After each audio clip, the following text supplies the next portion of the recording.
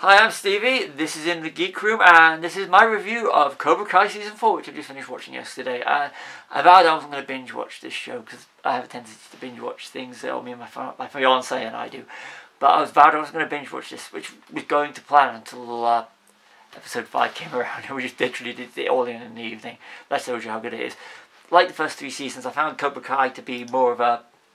It's a slow burner, it gets you up, then BAM! Just overload for the last half of the season, and this was no exception, and it just gets you right gripped to it, right to the end. And I gotta admit that John Hurwitz and Hayden Schlossberger have done it again. They've made some great television. They've took Karate Kid, which when I was growing up, this was one of my lesser franchises, because you're behind Back to the Future, Star Wars, Indiana Jones, Ghostbusters, but they've took Karate Kid and made it completely relevant and made a really good show. Characters are there, and that's the heart of it. But it's not just the originals from Karate Kid, but it's the ones from Cobra Kai. So there's a great mix, and they keep it up. And the addition of Thomas Ian Griffith returning for us Karate Kid 3's Terry Silver, superb. It's got a really good arc this season, and they are doing a 5th season. And so it's going to be interesting to see where they go with the 5th season.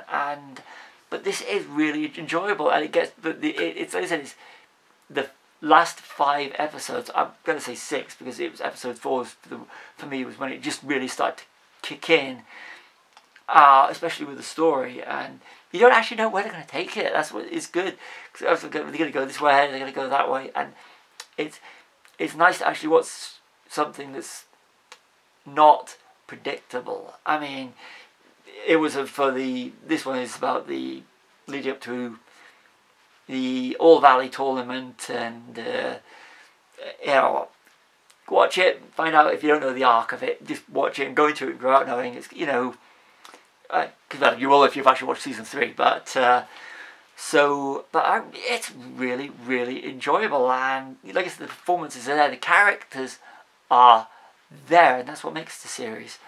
And so yeah, this is been a bit of a first. I don't usually, like I said, I don't usually do TV shows, but I give it, this is a 4 out of 5 for me, because I did really enjoy it, and I'm looking forward to seeing where they actually take the characters for season 5. And it's one of these shows that's so good you just don't want it to outstay its welcome, and I'm hoping that with season 5 they know where they're going, and if it's as strong as this one, keep going until they run out of ideas. But as I said, if they can keep producing the quality that they have with the first 4 seasons, they've got nothing to worry about.